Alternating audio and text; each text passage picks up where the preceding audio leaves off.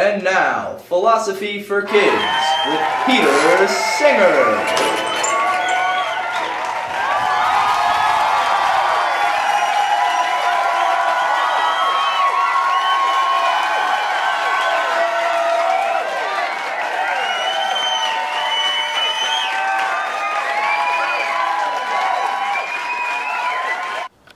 Mr. Singer, it's a pleasure to have you here today. Why don't you tell us a little bit about yourself? Hi, my name is Peter Singer. I'm not actually a singer, I'm actually a philosopher. A philosopher is someone who basically generates opinions after they've studied life and what people do. And I was born on July 6, 1946 in Melbourne, Australia, which if you don't know is very far away from the United States. Before I was born, my parents used to live in Vienna, Austria. But when the evil Nazis from Germany came to take over Austria in 1938, they decided to move far, far away because they were Jewish and they knew that the Nazis would be mean to them. They moved to Melbourne, where I was later born. Sadly, I never got to meet my grandparents because they were captured by the Nazis and were never heard from again. When I was younger, I attended a lot of good schools and I always did really well. I first went to Press Hill and Scots College, which are both located in Melbourne. After finishing at those schools, I went on to the University of Melbourne to learn about law, history, and philosophy, and I got my bachelor's degree from there in 1967. I was then awarded a scholarship to study at the University of Oxford, where I received a Bachelor of Philosophy in 1971 with my idea on civil disobedience. I also have found the time to write many books in my lifetime, and have been called usually one of the most popular writers in philosophy. One of my best works was written in 1975, entitled Animal Liberation. The book talks about animal rights and how the interests of animals should always be considered because they can feel suffering just like we all do. Along with writing many books, I also went on to become a teacher at a lot of really great schools. I spent 2 years as a lecturer at University College, Oxford, which is a smaller branch of the University of Oxford. I then went to teach at NYU for a little over a year. In 1977, I decided to move back to Melbourne, where I would spend the rest of my career until I ended up getting a job at Princeton University, which is in New Jersey, in 1999. I still work at Princeton today, but in 2011, I decided to join a small group of professors working at the New College of the Humanities, which is a private college in London, along with my job at Princeton. I've achieved so much in my life for being very smart and always knowing that I have to work hard. Some of my greatest achievements include being inducted into the Animal Rights Hall of Fame in 2000, mostly for my work with the book Animal Liberation, and also being voted one of Australia's 10 most influential public intellectuals in 2006. Now, Mr. Singer, what is your school of philosophy? My main focus is in the School of Axiology. Axiology breaks up into two parts, aesthetics and ethics. I center on ethics. Ethics has to do with the ideas involving what is right or wrong, and how humans do right or wrong things. Mr. Singer, you wrote a book called Practical Ethics. Why don't you tell us a little bit about your book? Okay. In my book, Practical Ethics, I talk about the principle of equal consideration of interests. This goes in depth about why people have different interests and what causes people's interests to vary. An example of this principle is that a starving person would have much more of an interest in food than a person that is only slightly hungry. So, Mr. Singer, tell us what your worldviews are.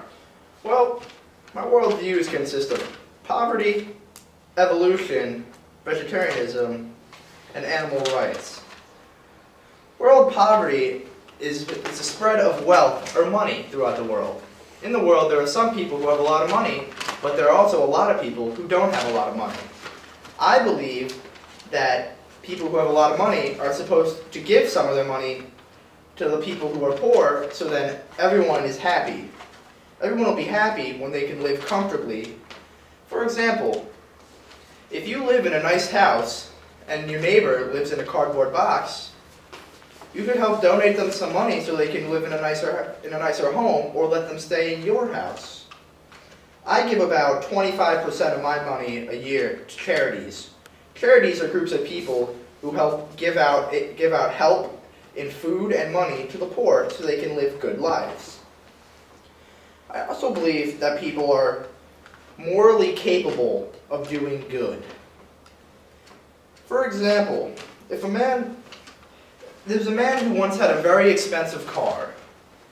He parked his car next to a railroad station, and he saw that there was a runaway train coming. The train was going to hit somebody, and that person was going to get hurt very badly. He could have chosen to sacrifice or give up his car so that the other person was safe.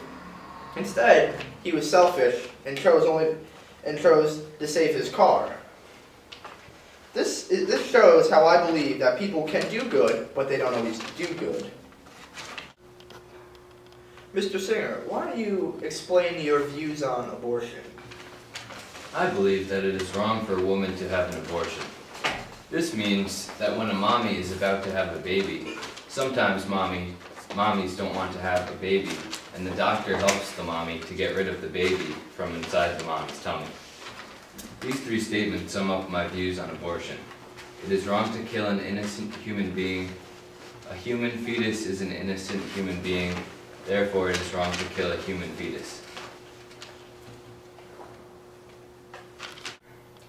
Mr. Singer, why don't you tell us a little bit about world poverty? One of my best-known essays is called Famine, Affluence, and Poverty. In this essay, I talk about how some people live in great abundance with expensive cars and houses, and others live without food or shelter. I think that this is wrong, and anyone who has the ability to help the poor should give part of their income to help poverty relief. All right, Mr. Singer. Why don't you just summarize the rest of your worldviews for us? I believe in evolution. Evolution is how people change over a really, really long time.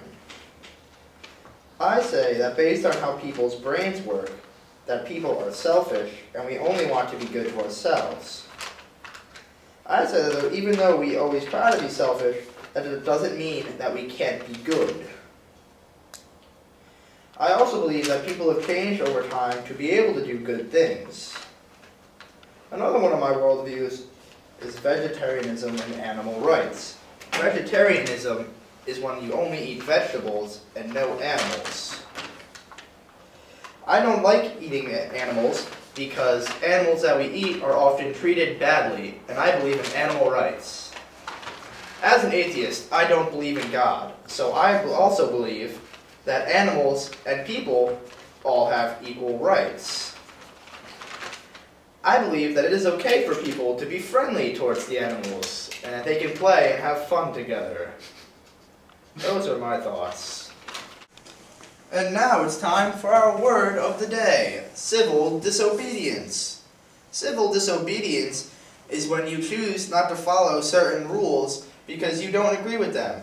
You don't follow them in a way that is not violent and doesn't hurt anybody. Thanks for the show today, everybody. Have a great week.